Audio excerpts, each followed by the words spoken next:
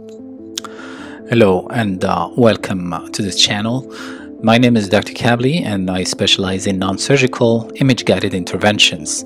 Today we're going to be talking about a condition called benign prostatic hyperplasia, or more commonly known as prostate enlargement, how it affects men, what are the symptoms that it causes, and what are the traditional therapeutic options. And we're going to be talking about prostate artery embolization. So prostate enlargement is a very common condition. It affects 1 in 5 men, and its prevalence or frequency increases over time with age, and it can affect up to 80% of patients. It is estimated that approximately 19 million men will suffer from this condition. The symptoms usually start around age 40 by urinary symptoms. So what is this prostate gland? So the prostate is a gland that is located under the bladder. The function is reproduction and semen formation. With age it starts to increase in size. Unfortunately, there's the urethra that traverses the prostate. So once the prostate starts to grow, it will simply squeeze the urethra, which is the tube that carries the urine out. And this will make the urination more and more difficult, and it will manifest with a range of symptoms that the urologist called either voiding symptoms or storage symptoms, such as a weak urinary stream or frequency or irritative symptoms. Some patient will have blood in the urine. Some patient will have to strain to urinate. Some patient will have pain, or they will have a leaky micturition. There are other patients who will have what we call a sensation of urgency. They cannot hold, they have to run to the bathroom, or simply they have to wake up at night, and this will disturb their sleep pattern, their ability to focus the next day, to work correctly. And ultimately all these symptoms will make the patient seek medical help, and typically they go to the urologist first. So once the patient goes see the urologist, he will typically starts with a medical treatment. 2 classes of medication, the antiandrogen and the alpha blockers, they're given, and there are patients who may or may not tolerate the side effects, which can be pretty significant. If this treatment fails, the urologist will go to a surgical option, and all the urological procedures basically have the same principle. They have to introduce something through the penis to destroy or resect the prostate. So one of the main procedures called TURP, or transurethral resection of the prostate, and it has to be done under general anesthesia. They have to introduce something in the penis, they have to resect, they leave a channel, they leave a cavity at the end of the procedure. So this is an animation that shows how a little bit the TURP procedure is performed, as you can see. And of course, if the patient is candidate for this type of invasive treatment. Sure. Now, what are the other options that we can offer? So we are interventional radiologists, meaning we're not surgeons. We use images to perform non-surgical, minimally invasive procedures. Typically, these procedures use high-tech equipment based on radiology, so we don't have to open. We see everything with the images, and we use like state-of-the-art imaging, like the angio suite. Typically, our procedures are done under sedation. We see the patient in clinic before we assess if they are like good candidates. We order some tests, and in this case, I'm going to explain to you how we do the prostate embolization procedure. So the prostate embolization is based on the principle of angiography that interventional radiologists have been doing for a long time. So here we see a normal animation of the bladder full of urine and the prostate, and how the normal urination occurs as the urine flows normally through the urethra. When there is an enlargement of the prostate called hyperplasia, it will squeeze the urethra, causing a stricture, like we said before, and this will cause symptoms. So how do we treat it? We treat it with embolization. Embolization means blocking the blood flow.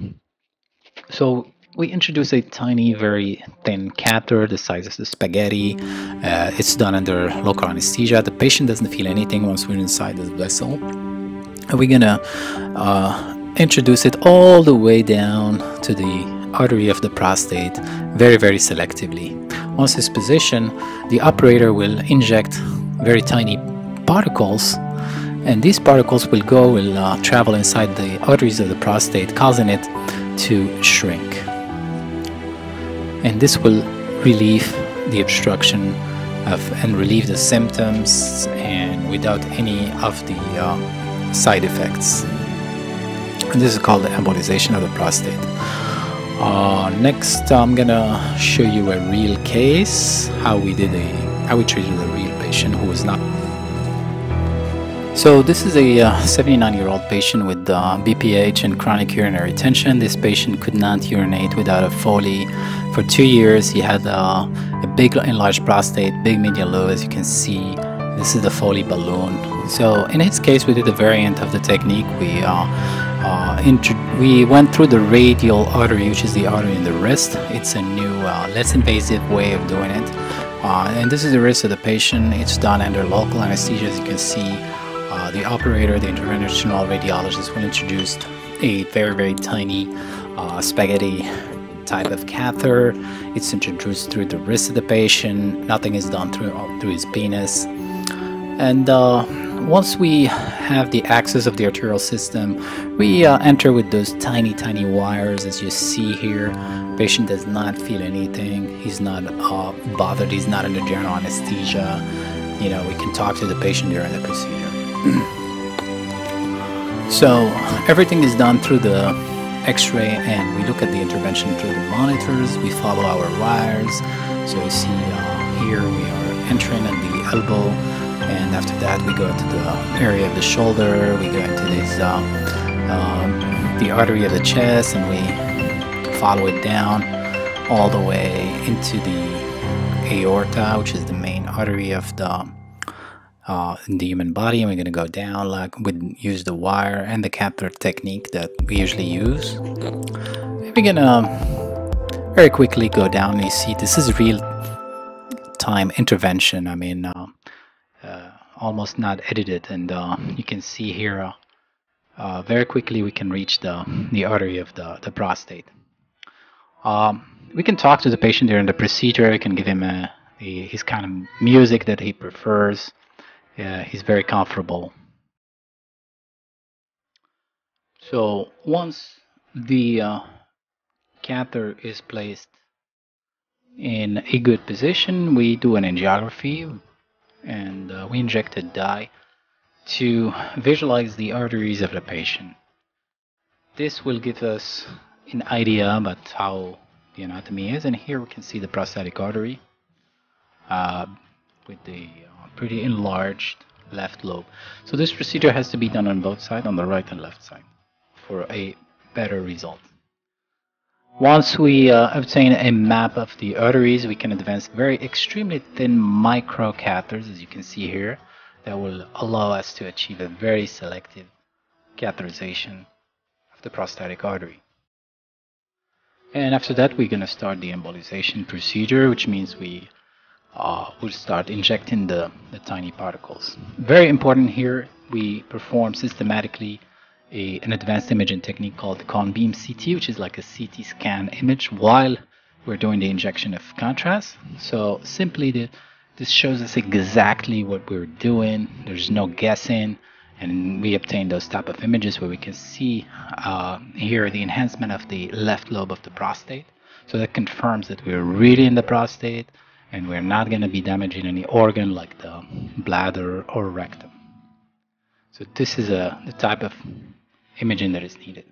So after that, we're going to start the embolization.